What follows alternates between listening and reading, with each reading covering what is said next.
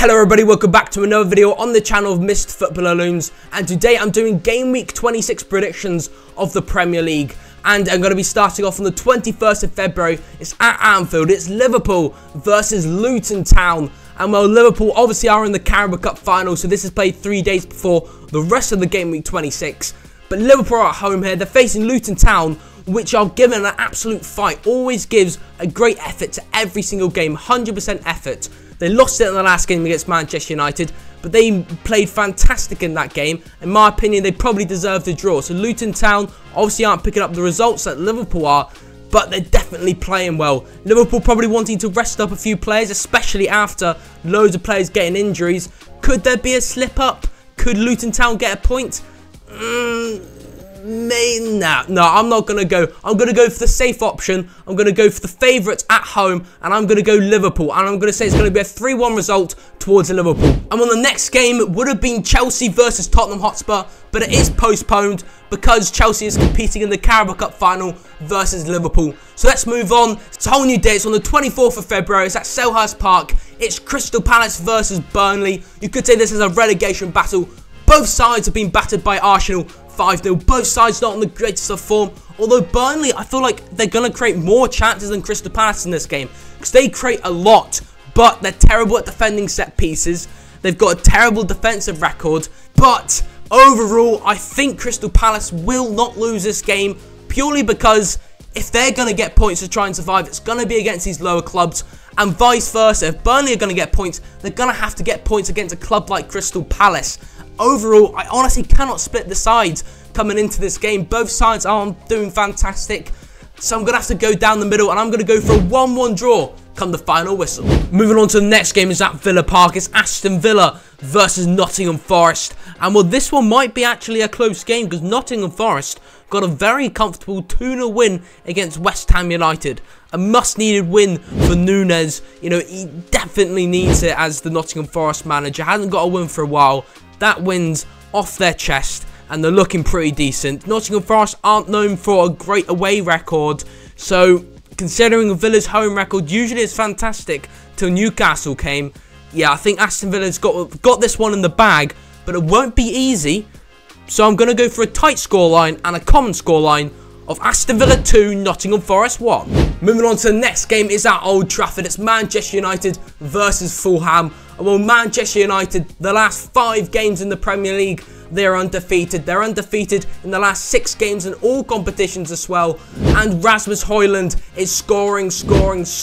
Ever since he got that first goal, he hadn't had a game where he hasn't scored in the Premier League, which is absolutely bonkers. Got 2 in his last game, when Manchester United managed to win it 2-1 against Luton Town. Wouldn't have said it was a very convincing win. I felt like it probably deserved to be a bit more of a draw, like I said earlier on in the video.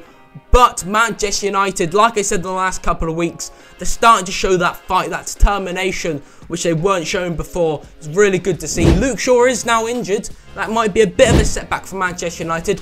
But home here against Fulham and mid-table, Manchester United should definitely get it over the line, as they have been playing very well. But I will give Fulham a goal, because Núñez in the last 3 games has scored 4 goals. So Fulham are definitely going to get a goal. I think he's going to keep up that record, and he's going to score again in this game. But overall, like I said, Manchester United will win this. Manchester United are going to win this 3-1 come the final whistle. Moving on to the next games at the Amex Stadium, it's Brighton and Hove Albion versus Everton. And well, Brighton battered Sheffield United 5-0. But the thing is, with Brighton, they have drew a lot this season, and Everton in the last 5 games have drew 4. So this game looks like it's going to be a draw, especially Everton, in my opinion, have played very well this season, and they're very unlucky to be in the mixer. They're currently sitting in 17th. Onana managed to get them outside the relegation zone from a late equaliser against Crystal Palace. That's good for Everton. They really did need the 3 points though. But Everton, I feel like, will stay up this season, depending on whether they get that extra 10 points deduction. I don't really know much news on that. But they're facing a Brighton side which can batter teams that play very good football. One of the best teams in terms of how they play. They play fantastic football. I really do rate Brighton. But sometimes you could see them winning 5-0 like just happening at Sheffield United. Sometimes they could lose 4-0 like against Luton. It was the same last season. They weren't properly consistent. And I feel like because of that, because they draw a lot, I'm going to go down the middle, and I'm going to say there's going to be a draw. Both sides getting a lot of draws. Brighton isn't always thrashing teams. They're a bit inconsistent this season, so I am going to go down for a draw. It's going to be a lot of chances in this game as Everton creates loads, Brighton creates loads, but I'm going to go 1-1 come the final whistle. Moving on to the next game, it's at the Vitality Stadium's AFC Bournemouth versus Manchester City. And the last 5-6 games, Bournemouth are yet to get a win, although now and again they have shown some good signs, and they were really up for it against Newcastle United. They played very well against Newcastle United, getting a 2-2 draw. Very good. There has been some times of the last 5-6 games where maybe a loss could have been a win, a loss could have been a draw could be the win. You get what I'm going on about. They have been a bit unlucky, but still, they haven't been picking up the wins. And that's the main thing at the end of the day. And they're at home, so I feel like it could be a closer result than normal. Especially after Manchester City only got a 1-1 draw against Chelsea. And well, I did actually predict that kind of correct. I said it would be a draw, but not a 1-1 draw. But still, I predicted that one correct. And, well, coming in at the end of this game, I think it will be a Manchester City win. They're obviously doing very well. Title race is spiced up by Man City drawing. I'm only going to go just about, like I said, Bournemouth are at home.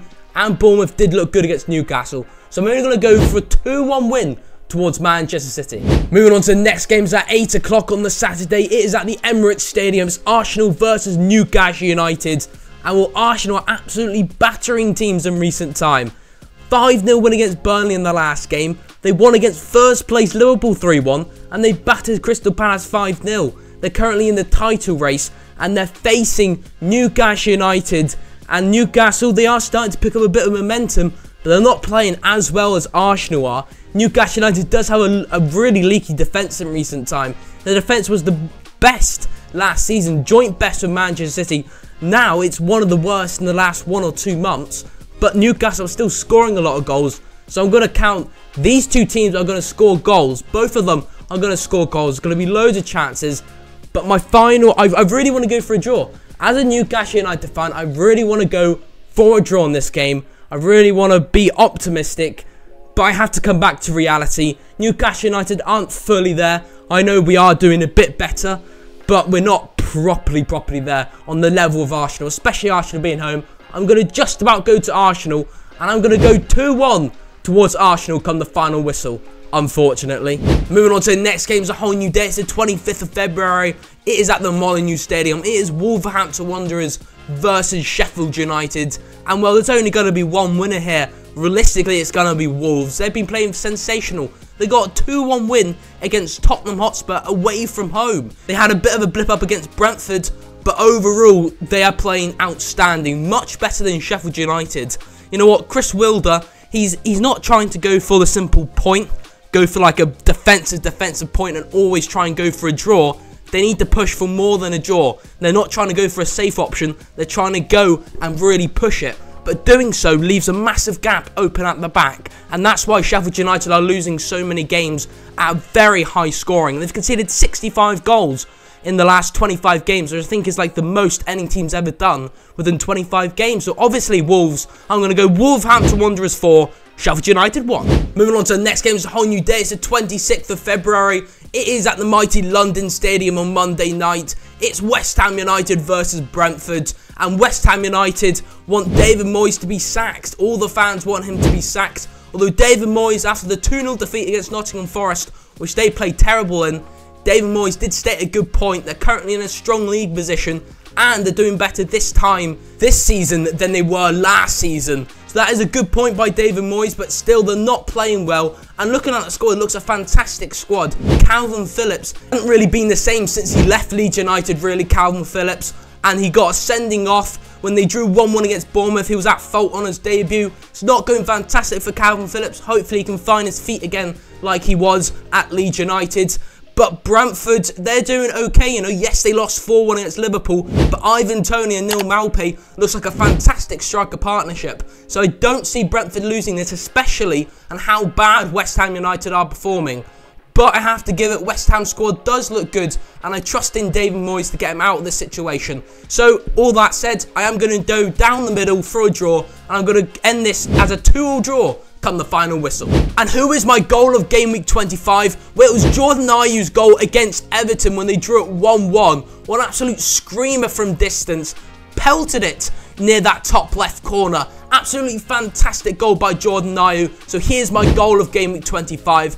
But how did I do in game week 25? Well, I got a total of 7 points out of a possible 20 points out of game week 25, and overall that puts me on 149 points overall out of the entire season so far. Hopefully you did enjoy this video, and if you like football then you most probably like FC24, so why not check out my Creator Club Career Mode series. It's got 10 episodes on there. Go check it out if you like FC24. Go and just click it. It'll be enjoyable. Clickety click. Two pip old chums.